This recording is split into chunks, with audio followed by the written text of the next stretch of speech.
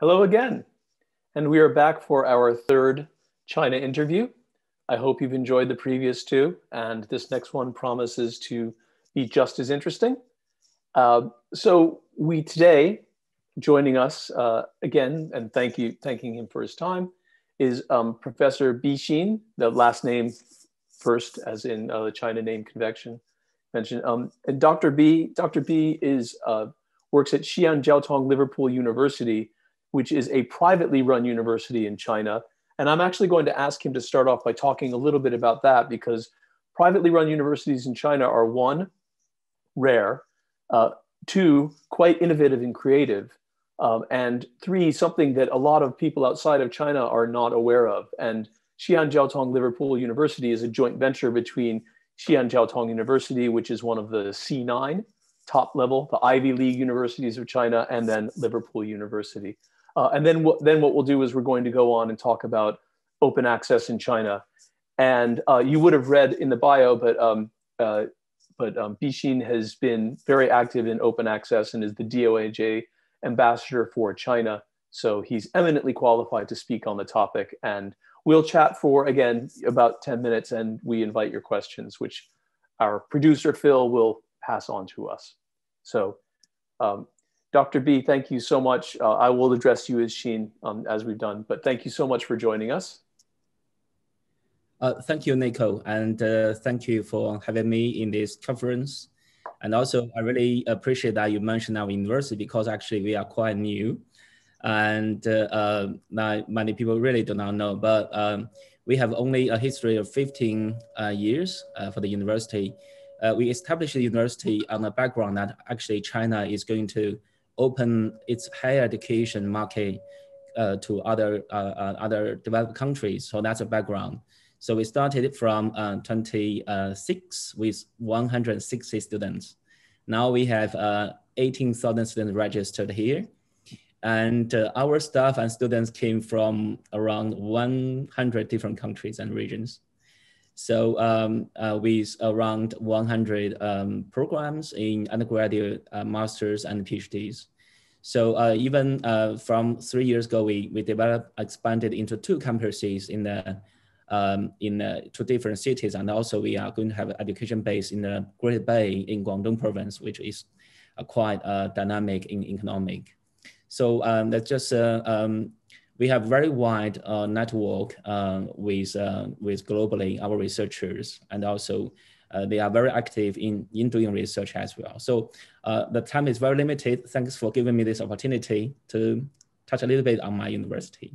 No, I absolutely. I think many people may not be aware there are privately run universities or joint venture universities, and I've actually had the pleasure of visiting Xin at his campus, and literally, I mean, I think it seems like it's half foreign students, half Chinese students. It's a very dynamic environment. So, but onto I mean, I could talk about that for a while. I like education topics, but anyway, one of the pressing, because China is initiating these really substantive committed reforms to STM journal publishing, and a lot of those new journals will probably be open access, but attitudes towards open access in China are evolving, and they're also not necessarily that clearly defined. So if you could share with us a little bit your understanding of how both Chinese institutions and researchers, authors, view open access. Okay, so I think open access actually became very, how to say that in English, very well known in China since I think 2015. So 5 years ago. Now it's a very hot topic, and you can hear about open access in all kinds of different conferences, and people are talking about that. And also, as you may know, that Chinese researchers are paying a lot for the APCs for publishing, because we are publishing a lot. Yes. We are ranked the second in the world for publishing. And also talking about our publishers, I think that it is not very well known that actually in China, any individual are not allowed to create a journal. So all the journal will have to be created and affiliated with state-owned organization. So that's good actually, because the quality will be assured. And the bad thing is that actually that actually causes the fact our publishers in China are quite often it's very small. For example, each university might have a press and with one or two or even three journals, and with two or even just several editors, so that it cannot really grow big and to grow strong.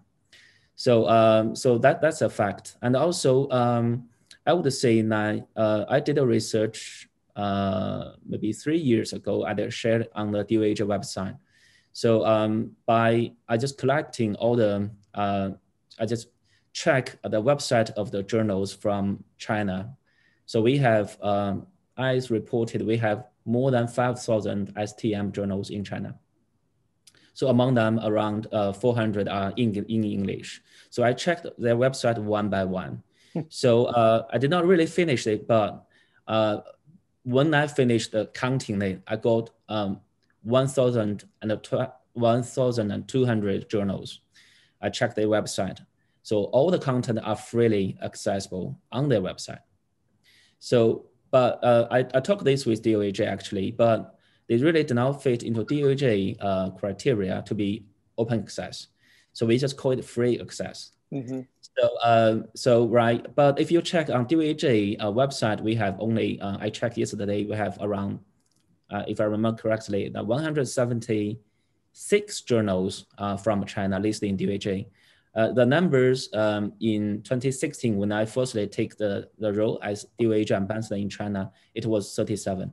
So the numbers has been growing greatly. And also the only thing we need to move forward is to help those journals to move forward, to adapt several practice, so they could be regarded and recognized as truly open access journal. So that's something I could share with very limited time here. Can you talk a little bit more about what some of the key criteria are for the DOAJ criteria that Chinese publishers need to meet? Because I think people would be interested to know about that.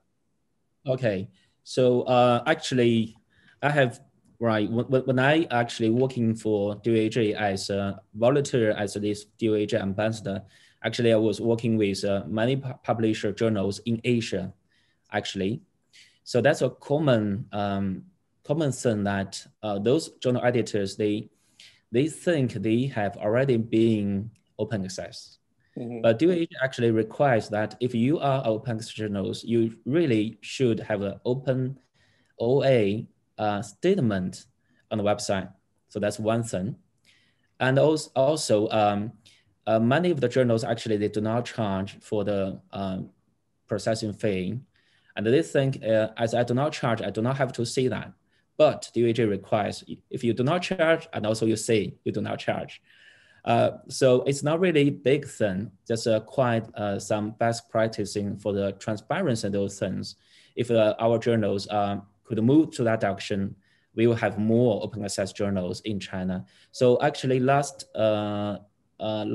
November, DOAJ and some, because I'm working also with some University Journals Association, which is quite a big organization. We had a conference online, and we got 400 participants in that conference. So those journals, they really want to join and to improve. But to us, we just try to find a way to make it easily to talk with many people at the same time, to see, because it's quite trivial sometimes. And also recently, China, our government is pushing forward for our journals to become stronger. That means actually to adapt even better practice in publishing. And also in China, we have the wording that to connect, to use, adapt to the international practice, something like that. So, and also the government gave them some funding to support them to improve. So that's a right. Bigger background on this.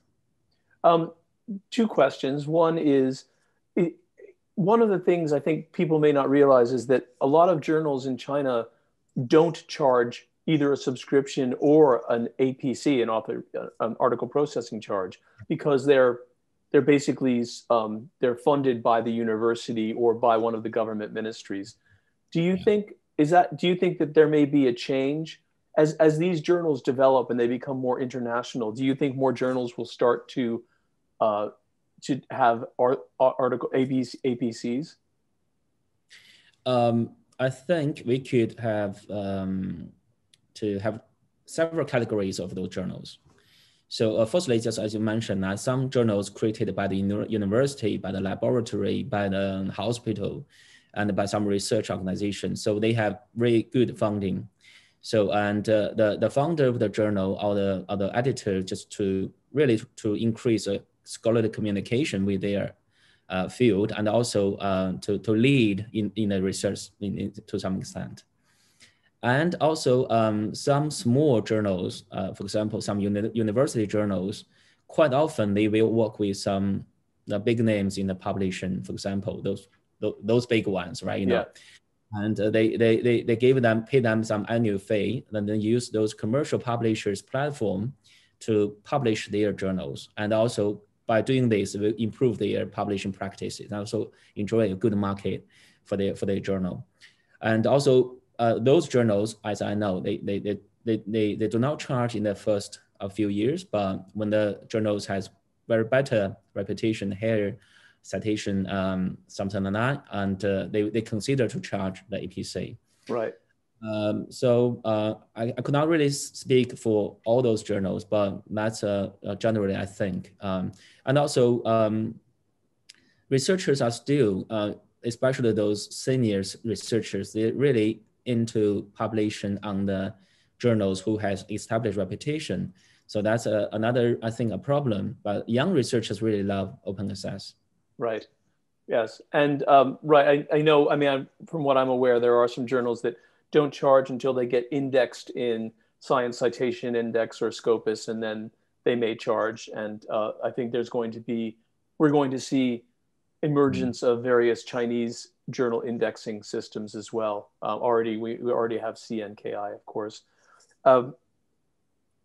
So my other question on that is, for you, just talking about the China Journal Excellence Action Plan, do you expect that most of the journals that have been selected for that plan or will be selected for that plan are going to be open access? I mean, many of them are already, I think, but do you expect them? So with each journal that moves up the tiers towards the higher tiers, would you expect the majority of those to be open access, or? Nico, frankly to say, it's very hard for me to answer that. And but I could say that open access is a trend. That people are getting prepared for that from the libraries, from researchers, and I think when the times go by, the young researchers will be step up on the stage, so things might change. But currently, I think because you understand China, we are massive, and even in different provinces and in different cities, we have different situation. Yeah. So I wouldn't say it's a trend. Let's just wait and see how it goes. Yeah. And then one last question, I think. So, one of the things about the Chinese system, it can be sometimes a source of frustration, but also a source of great benefit. The world is moving towards open science, and again, you're right. China's a vast country and different systems in different provinces, right? And depends on different government agencies. But I think as the world is moving towards open science, we see the embrace of open science taking different pace in different places. In Europe seems to be further ahead of the US, for example, with open science mandates. Do you think China has the potential to make rapid progress towards open science, given that the government has the position to mandate it and also support it? Okay, so I think I would answer that in different angles. Firstly, I think our government is encouraging sharing. So that's something has been written in the central government strategy 5 years ago. That is to be innovative, to be collaborative. That means collaborate and make sure everything is in line with each other, and also green, that for the climate, for the energy, those things. So, and also to be open and sharing. So the some government really, they see the problem, and also they would like to encourage the sharing for the whole society. And speak of population, so you may have noticed that some of our national level organization, for example, the Chinese Academy of Science, which is affiliated to the government actually, and it's a national level organization.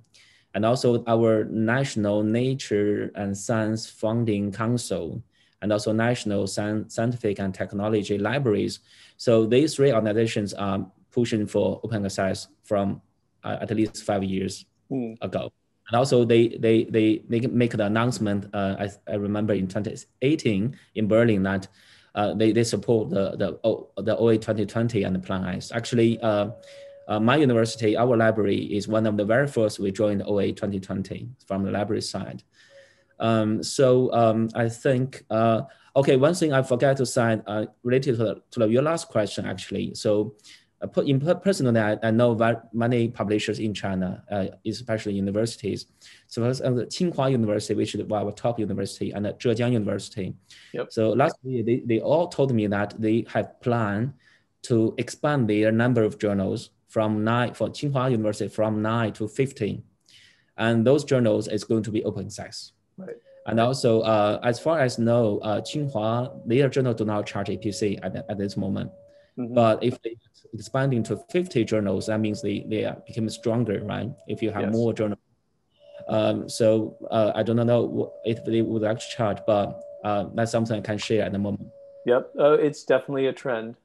Well, Xin, thank you so much for your time. Thank you for sharing your insights with us. For everybody, I will be at the networking session at 1 o'clock. We got some questions that we ran out of time to get to, but I'll be there at the networking session and try to answer questions. And if I have any questions to refer back to Dr. B, then I will do so on your behalf. Thank you again very much for your time. Have a pleasant evening. And now I will hand over to Phil, who will get us ready for the next session. Thanks, everyone. Thank you, Nico, and thanks very much, Xin, for your time for an excellent and very interesting conversation.